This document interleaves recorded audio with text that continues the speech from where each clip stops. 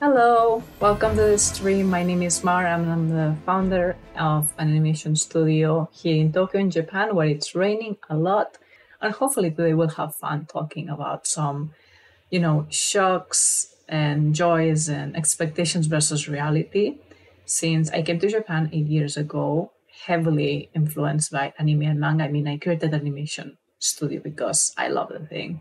Now, second part of today would be about bullet trains and road trips. So this an image for the movie Summer Wars, one of my favorites. At least it's been one of my favorites for a while. This image is from a shinkansen, which means bullet train. So every time I repeat that, it's the same. My image was that it will feel like, ooh, like you're going super fast, and maybe I don't know, maybe you feel it in your ears. That was my expectation. And the reality of it was that, yes, it gets very fast, but there's different types of bullet trains. The fastest they are, the more expensive they get. They're actually basically like what you're seeing, some are like more older or newer models. And some of the good things of these trains that I really I really enjoy, it's not just like they're more comfy, you have your seat usually booked in advance, and you have like your seat designated once you get the ticket. But they have like this place to put like trays for like food, beverage, computer, and work there. They also have like a place to hang clothes, place to put like suitcase if anything. They have restrooms. They even have a person with a little cart going up and down the train selling some pricey beverage and snacks. And usually when I use these type of trains, because I'm on some sort of holiday vacation or trip. But obviously this is used for people in Japan that are workers, right? So for example, for my husband, it can feel like work going on a bullet train. For me, it always feels like exciting because I'm going somewhere for some sort of fun or for feeling something different, usually to new places. It's also pricey, but I guess worth the price. And I'd rather bullet trains than taking domestic flights. As far as I know, they're better for the environment, like trains rather than airplanes, as far as I know. Okay, so someone I know is traveling saying on Twitch, we consider taking night bus, but Shinkansen feels like a fun adventure. Okay, I would say it's cheaper. So night buses basically are buses where like you can almost go flat or like very comfortably spend the night while you're traveling quite far from like city A to city B, let's say Tokyo to Kyoto. And it's cheaper than a bullet train, but I feel it's worth getting the bullet train if you can afford it to. And because it's just so much more convenient and you're much more rested to then enjoy your activity. But obviously that's also about preferences. Night buses can be also fun and a different adventure. I went from Yokohama to Osaka and back using the night bus just because I wanted to save up some money, but oh boy, sleeping was not an option. Yeah. So that's the thing. Like it may be worth it because then you do more activities there because you're saving money because it's the way, or maybe someone else that you're going with wants to try it. But I would say it's a bit better to wait for the bullet train in that cases. I would like to finish this stream a bit earlier than usual. We just have one topic left.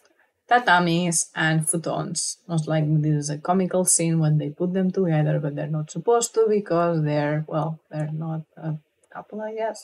I used to see these traditional rooms in many anime and manga before coming. The tatami was like so curious, like, will it be soft? Will it be hard?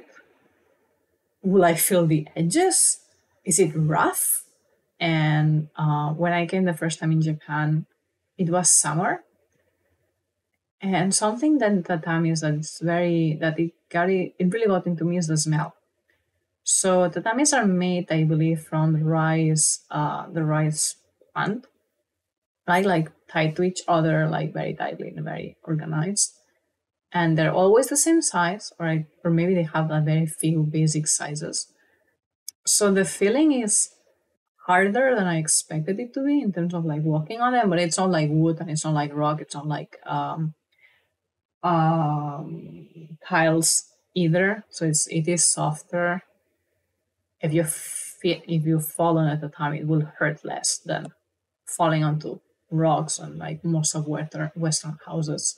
Something that really got me though is the smell, especially in summer.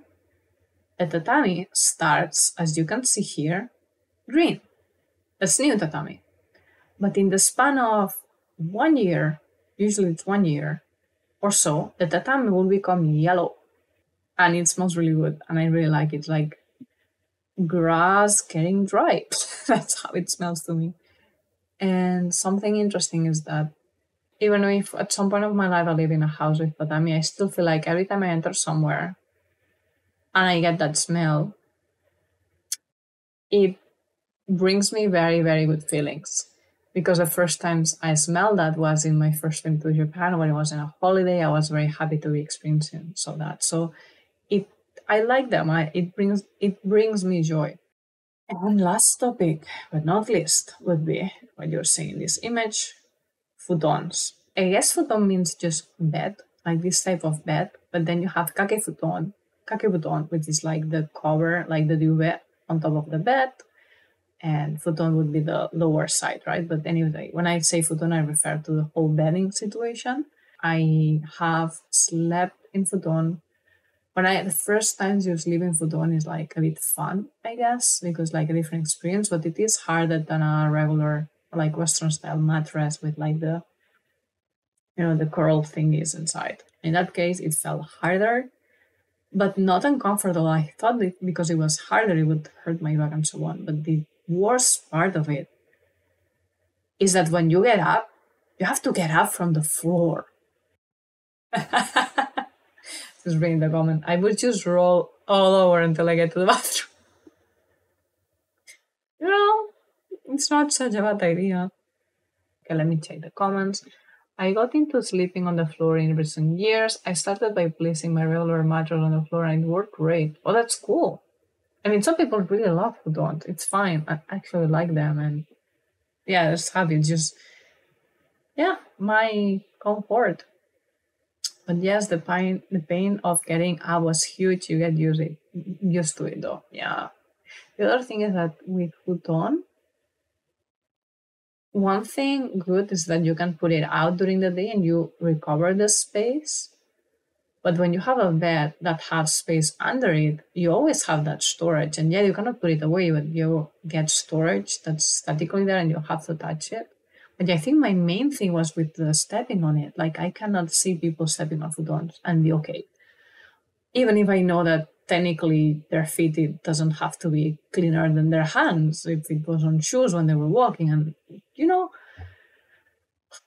don't know, issues I have, things like that. And that's it. And remembering that I'm bad at saying goodbyes.